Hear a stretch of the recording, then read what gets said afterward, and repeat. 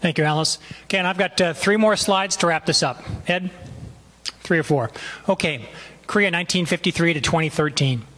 Many of you might have participated in some of the deployments to Korea. Team Spirit, Ultra-Focus Lens, RSOI are 3 of the major exercises that have occurred there over the years. And all of these support Operation Plan 5027, which is the defense of the Korean Peninsula. And you recognize some of the symbols here? 3MEF, stationed in Okinawa, of course, to support the 5027. U.S. Forces Korea, and I put the Marine Corps emblem there. The SEAL, Marine Corps SEAL. Next slide. Let's peel back those units a little bit more. Who really are the combatant forces that defend the Korean Peninsula today? Well, all 150 miles of the DMZ are guarded by ROK Marine and ROK Army, ROK Republic of Korea. Korean Marines and Korean Army. In fact, specifically, the Korean Marines have the islands out on the Han River, the 2nd Korean Marine Division. And here's the fighting units that maintain, that support the 5027. Does anybody recognize this symbol? 8th U.S. Army. Nice job. Right here, you get this one then. 2nd Infantry Division, Indian Head. Their division headquarters has been in Korea for decades. Okay, how about this one? Anybody serve with this unit? 3rd Marine Division, you betcha. How about this one? What's its link to the Marine Corps? Next slide. Can you place this picture in history? That's my tie to that ROK Marine symbol. And this is my last slide. Ed Doyne took this. This is the ROK Marine liaison to 1st Marine Division in Vietnam in 1969 as a symbol of the Korean liaison and link with the U.S. Marine Corps. Okay, next slide. That concludes my presentation. And the floor is now open for comments, questions, any sea stories. And I want to emphasize that Frank Albin took the time to mail this to me express.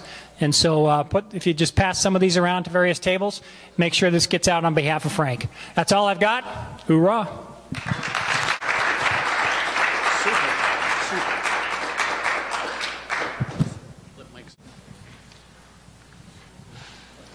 Well, good afternoon. They say I was in Korea, yes. I was there so long that when I used to go back to my foxhole, I said I'm going home.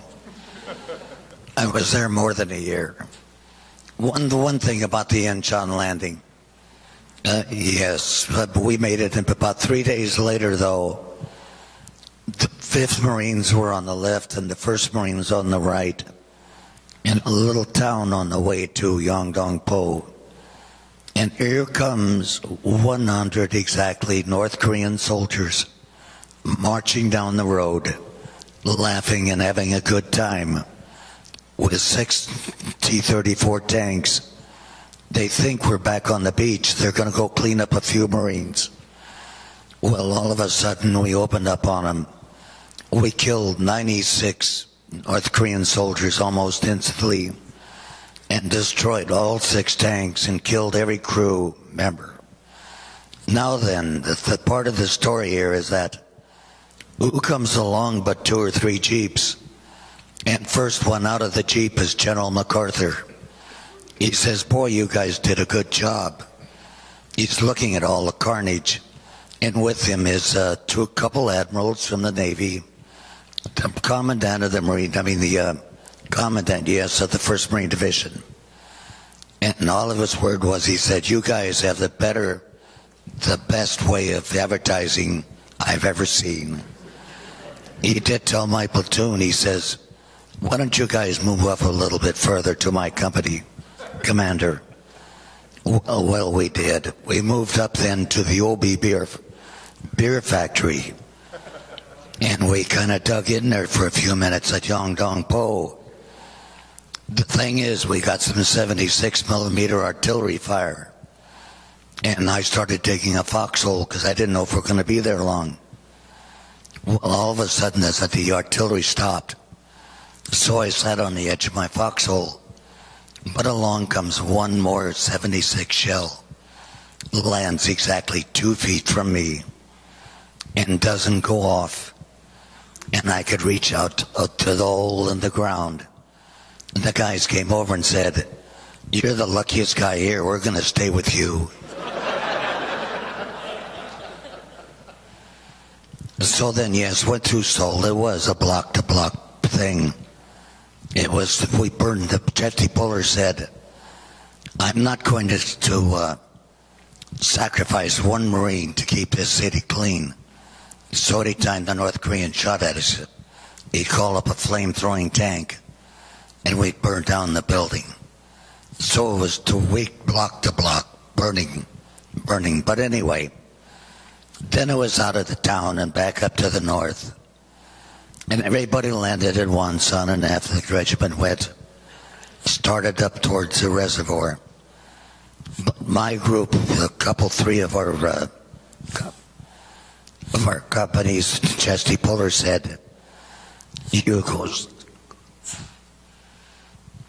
go south to Gojo, because one of our battalions there was partially overrun.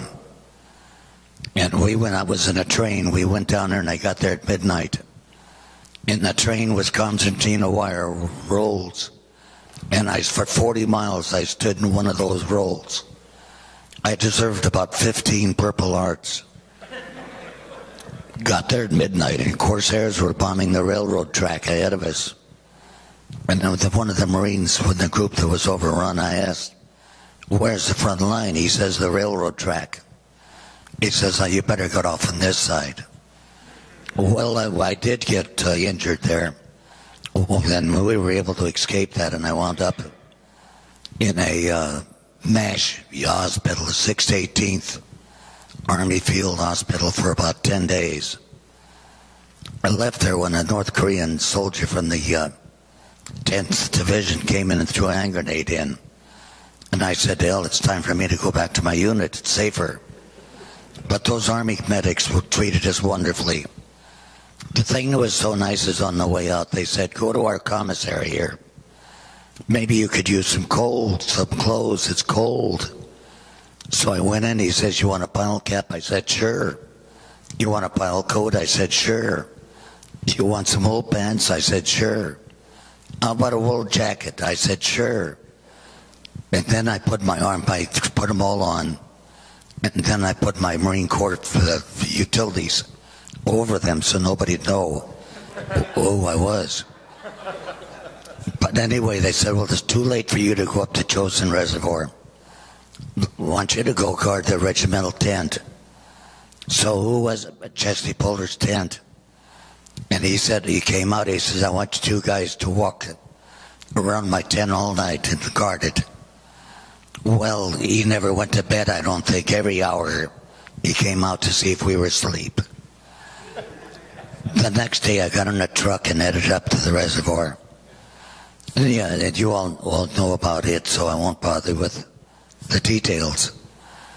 But I did march out all one night. It took all night to walk out and get out of there. And I remember some of the guys on the ground who were just going to stay there. And I had to kick them and holler at them, cuss at them and kick them and say, get up, we're moving.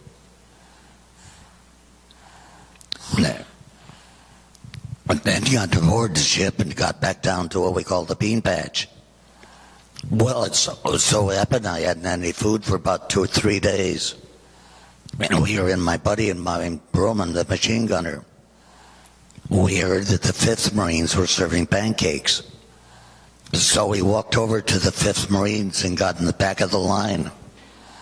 And when we got almost to the pancakes, a great big Marine looked like a bulldog out of a poster. He says, you two jerks aren't in the 5th Marines. Get the hell out of here. So what we did, we went around the back and stole 2 cases of 10-in-1s. And we brought them back, and I started opening up the cans and fixing everything. I told the squad, the unit, to go ahead and start gathering firewood and whatever. And then I said, okay, we're just ready to start the fire and cook. But I saw somebody walking over on my left, my right side rather. And I looked up, and who was it but Chesty Puller? And he says, well, Sergeant, I see, even though we haven't issued any food, "You've taken care of your men." I said, "Yes, sir. Come join us." He says, "No, I have food of my own, but I don't have any firewood." I said, "Would you like some of ours?" He put his two hands out, arms out. He never quit until he picked the last piece we had. He said thank you and walked away. Now then, it's Christmas Eve. He gets up on a soapbox and starts talking about the big battle we had up north. And we're going to go back and push those guys all the way back up to the Yellow River. What difference does it make whether you live to be 25 or 105? You gotta die sometime. At that point, there was a corporal with us who had been 17 years. You don't get that much anymore, but he took a hand grenade and threw it in the slit trench. And paper and stuff flew all over. And then Colonel Puller said, "That's the end of my speech." The next day, we had a 17-year private.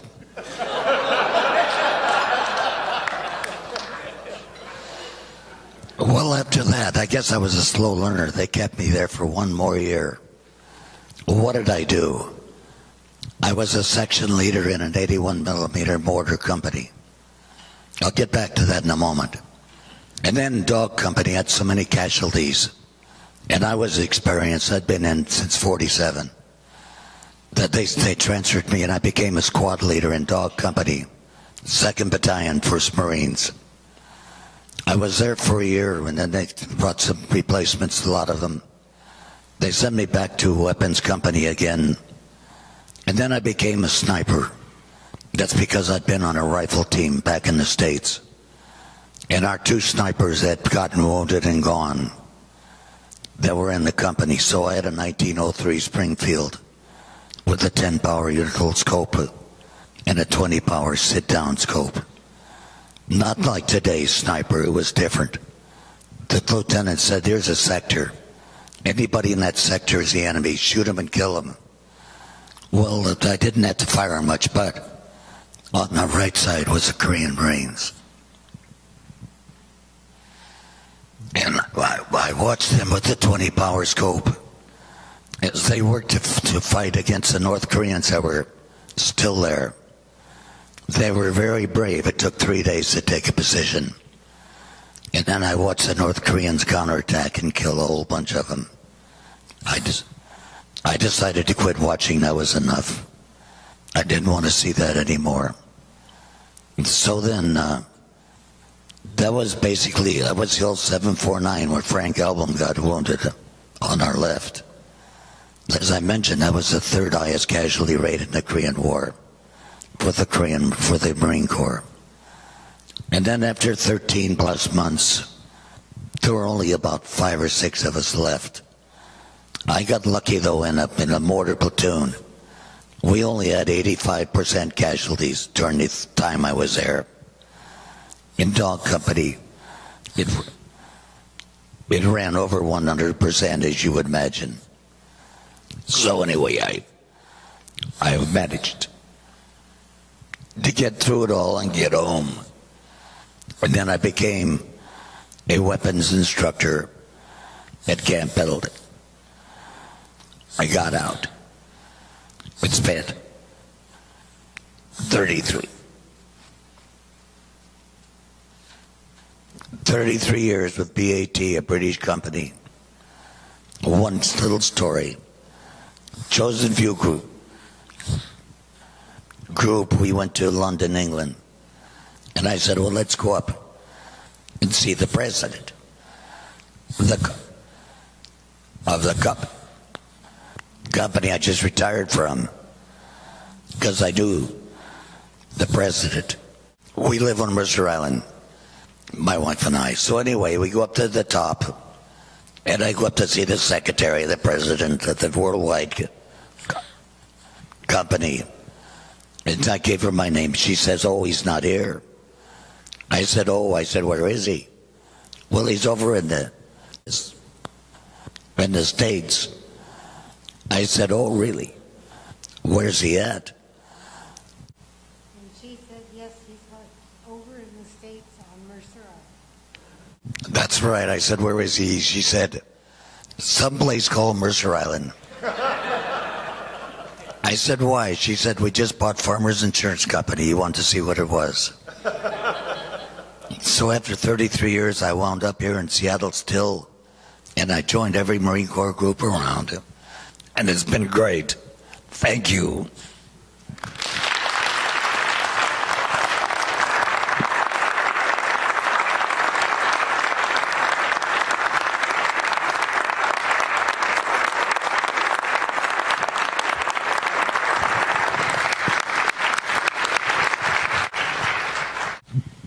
Great story. It's a shame that we don't have time sometimes to do more of those stories. There are an awful lot of them in the room. Alice, I want to tell you, that was a great presentation. The 20,000 women Marines that were brought into the Marine Corps in World War II, you need to understand that first off, the Commandant was opposed to bringing women into the Marine Corps. He was badgered into it because the other services had women in their services. So he brought them in, and after 9 months, he said, we don't need fancy names. They're Marines. 20,000. That represented the ability to field the 6th Marine Division. That's how important it was to free a Marine to fight. Another story about Korea. Down in the Pusan Reservoir, the 4th Marines were down there, and they were kind of a bucket brigade.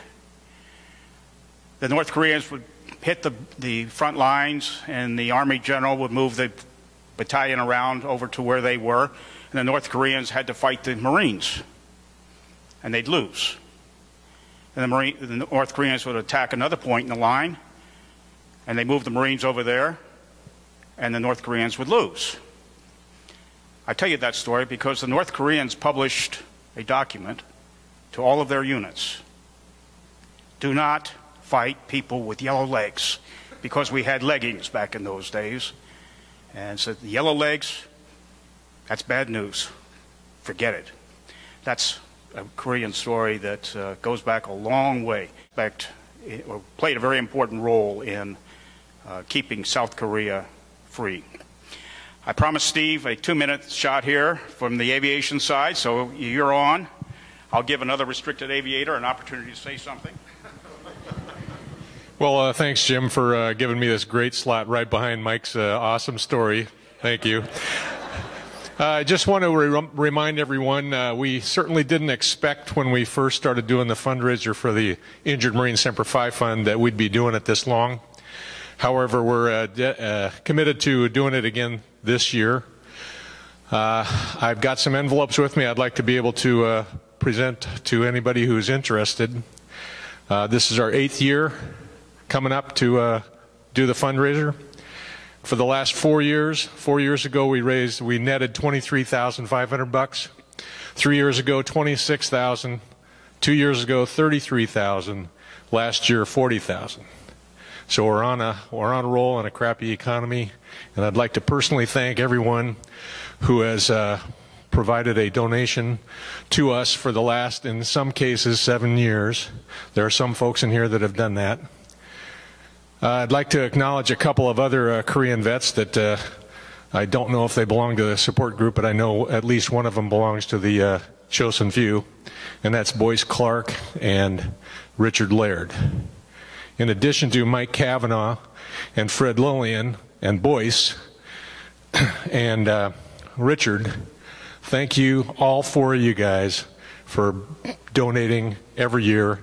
We've had this, if the Korean vets can do it, everybody else certainly can. The 3 wives who started this down at Camp Pendleton have raised $65 million, given out 45,000 grants to families, 94 cents on the dollar. Okay, is there anything else for the good of the order? Remember our meeting on the 16th of March. Thank you very much. We are adjourned.